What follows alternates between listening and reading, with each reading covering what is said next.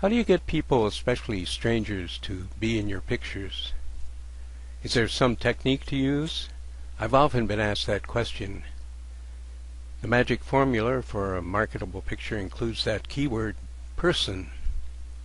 You remember a picture equals background plus person, plus symbol plus involvement. I've watched people photographers over the years, and they all use a combination of maneuvers to win the cooperation of strangers for their photos. Through good times and bad economic downturns, people, believe it or not, are eager to have their pictures taken if it's handled in the right way. The main tactic they use is this one. They hang an extra camera around their neck when they're photographing in public. Here's how it works. Since you're photographing for the purpose of publishing your pictures, you have the license to appear as a member of the press, which, in effect, you are. Most people in public, they profess they don't want to be photographed. Yet, at a parade, a concert, or a game, or a rally, have you ever seen a person turn away from the camera? We may be bordering on psychology of the masses here. Despite cultural differences, it's almost a universal trait for people to want to be photographed, especially by someone who looks like they're from the press. On the one hand, people don't want to appear to be vain, but on the other hand, getting photographed by a professional, according to the artist Andy Warhol, allows them 15 minutes of fame. It's a sort of validation that has allowed websites like MySpace and Facebook and Twitter and Skidoo to skyrocket to the top as a popular site on the internet. Beginning photographers often hesitate.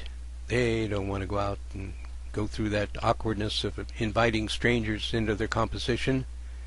Shyness, introversion, timidity, they're all natural roadblocks to overcome by the photographer who wants to fulfill the magic formula for a successful stock photo. If you take the easy route and shoot your picture without doing the work of enticing a passerby to be part of the composition, it's going to be less marketable. Here are 3 things you can do to get strangers to be in your picture. Well, you put the 2 cameras around your neck, or you shoot with one and have one around your neck, or if you can get 2 cameras, put those there too. Number 2, put a name tag on. Put it on your lapel. Check with the internet where you can buy one of those. They're usually about 2 inches long and they fasten on your lapel. They're black. Usually have white lettering. You can have your name up there, and then below that, the name of your business. If you don't have a name of the business, just call it something like Photo Data Bank. No one's going to care. And now here are 4 short sentences you can say. And of course, smile while you're saying them to your prospective model. My name is, and then fill in your name. For example, my name is Ron Eng. Please don't use my name. And then the second sentence, I'm a stock photographer. My pictures appear in books and magazines and newspapers, and I'm adding to my collection. And then you hesitate for a second. Would you like to be in my picture? So I'll say that again.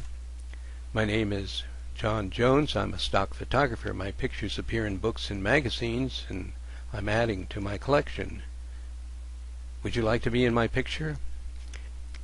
Remember, the key is the extra camera that's dangling from your neck. If you don't believe this system works like magic, try shooting in public with just the camera that you're shooting with.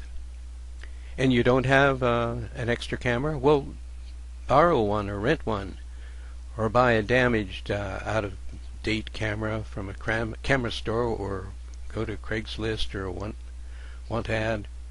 I once bought 2 broken cameras from a neighbor that had fallen out of a small airplane.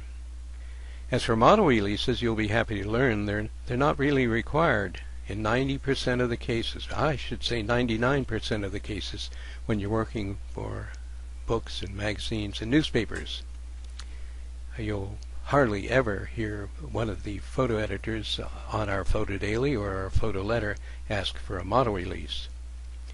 They're always needed for endorsements and advertising, commercial type of pictures, of course. But for editorial stock, nope, they're not needed. But more information on that subject can be found in the Photosource forum called The Cracker Barrel. You'll find that at www.photosource.com/board, B-O-A-R-D. So now you know the techniques the pros use to get strangers to be in their pictures.